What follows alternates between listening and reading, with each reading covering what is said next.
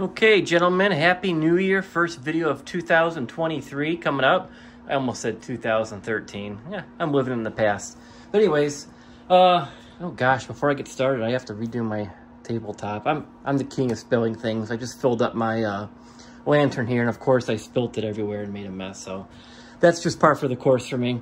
But new video for you guys today to start off 2023. You guys liked my last video where I compared this Milwaukee Impact, the M18, to my Dewalt Impact. You guys took me to task a little bit, saying, hey, it's apples to oranges. You're comparing a, brushless $100 kit versus, Milwaukee's top-of-the-line item.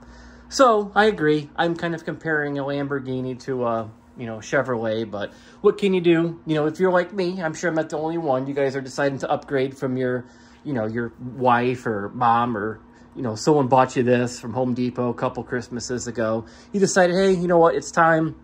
I'm doing more work on my vehicles, more work on, items around the farm. It's time to upgrade. This did its job. It's still going to have a use around the house. I'll still use it to hang up pictures and shelf as a professional homeowner. But this is going to stay in the shop. This is going to be doing my heavy lifting and be my workhorse. And it should. Like I said, this plus the Impact right here.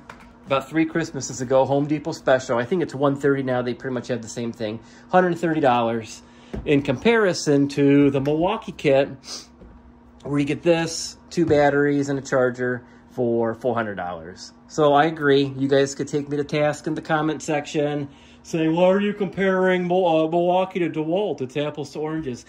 I don't care. It's my channel. It's my channel. If I want to compare them, I can. But anyways, without further ado, a little bit of a comparison here. This is the batteries you get. These tiny little 20-volt batteries. They do the job. I do have a Dewalt chainsaw. These last maybe 5 minutes in the chainsaw.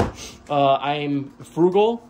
I bought this replacement 60-volt on Amazon. And this big hunker of a guy, I think this was $30 compared to, how much is Dewalt? Over $100 for it. And it's great. It does the job. And that kind of gives you the same footprint as the big Milwaukee here. So right off the bat, quality-wise, comparing the two, it's apples to oranges. This has a nice magnesium body to it. Just the plastic feels so much better than the DeWalt. The chuck, this is some sort of polymer. The Milwaukee is 100% metal all the way around. This one does come with a, boy, nice quality. This gives you the fizz. I'm a fan of Wrangler Star on YouTube. Check him out if you haven't watched his videos. He does great things, but he describes a tool as giving him the fizz, and I'm sure you guys know what I'm talking about. When you just feel a tool and it just has that, that feeling where you can just feel the quality. It's not cheaply made. It's great quality all around, and yeah, you get what you pay for sure. Yeah, just heavy and sturdy and robust, and even with this big 60-volt battery on the DeWalt, it just feels, I don't know, and I love this drill too. It did the job for many years. It just feels cheap compared to this. But again, it's a Chevrolet versus the Lamborghini. So, without further ado, we're gonna do a couple simple tests here just to see what we can do. Okay, so first up to bat, DeWalt battery is fully charged. We have it on speed 2, torque setting maxed out.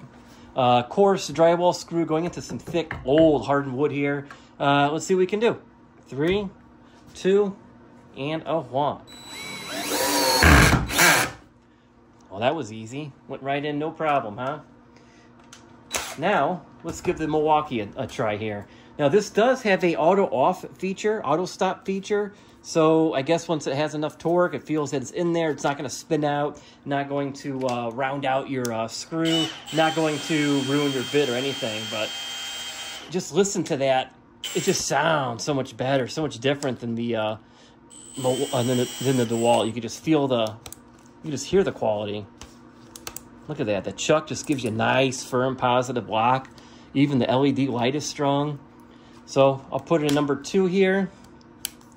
I don't need a hammer drill, obviously, but this is also a hammer drill. Don't need that. Let's get our screw ready. Same test. Full battery. I just want to see how smooth and fluid this is versus the Dewalt.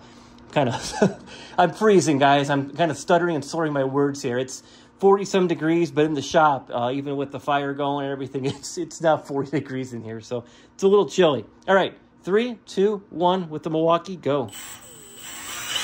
Oh, that was my fault. We'll reset it here. We're doing this real time. I don't want you guys thinking that I'm, you know, cheating or giving someone an unfair advantage by any means. So we're doing this real time without any editing by any means. So, yeah, let's see what we can do. Let me get the bit in here.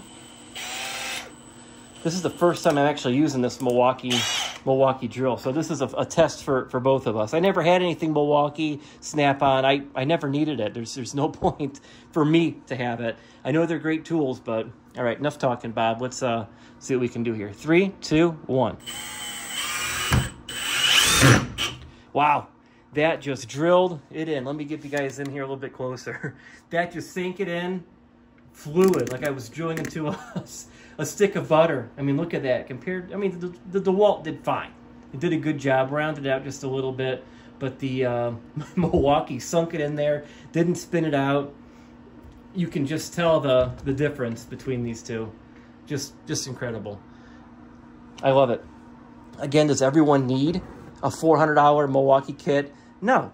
But if you decided, hey, you know, Dewalt did its job, it's time to upgrade, and you're going to use it around your shop, you're going to do your own car work, you're going to have your own, you know, you're going to do your own projects around the house, go ahead and upgrade. I'm still going to use this, like I said. It's not going to sit in a drawer somewhere buried. It's going to move. It's going to do different tasks for me and do the job for many, many, many more years. But where I need the torque, where I need the extra power, the extra reliability, bigger batteries, Milwaukee is what I'm going to reach for. So, yeah, if you guys have any questions, concerns, like and subscribe. Let me know what you guys think. Thank you.